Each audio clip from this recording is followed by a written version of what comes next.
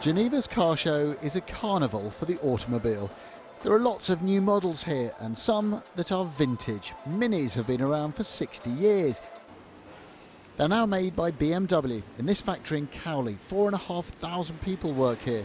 But today the German company told Sky News that a no-deal Brexit would raise questions over this factory's future. This would be really a huge burden for the Mini brand, and if this would come, which is the worst case scenario you're just mentioning, we would need to consider what it exactly means for us on the long run.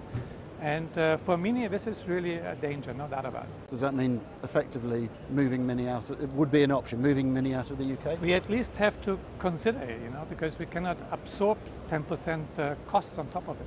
The Mini plant is already scheduled to close for a week after March the 29th to cope with any disruption. So what happens to that plan if the date for Brexit is pushed back? We cannot. This is done now.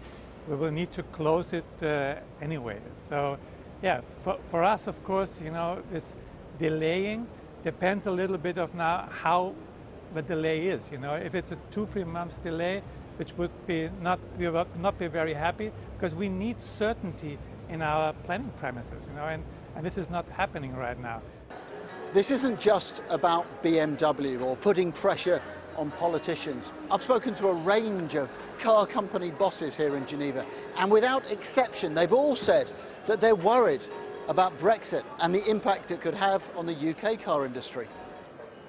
French company PSA own Peugeot and Vauxhall. They fear a no-deal Brexit will lead to higher prices.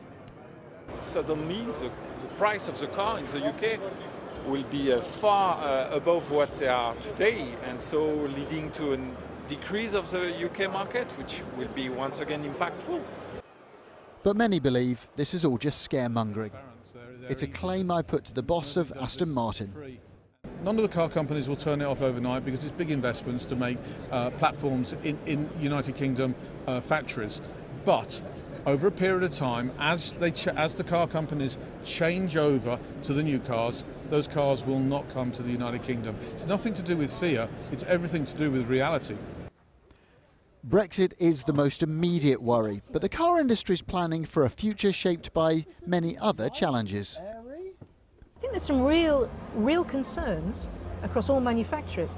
But it's one, to be honest with you, amongst many. I mean, electrification and CO2 is also big concerns for manufacturers as well. It's how do we meet those?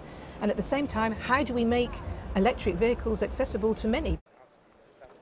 But electric cars will take decades to perfect. Brexit is imminent, and its effects on this industry are now resonating. Adam Parsons, Sky News, Geneva.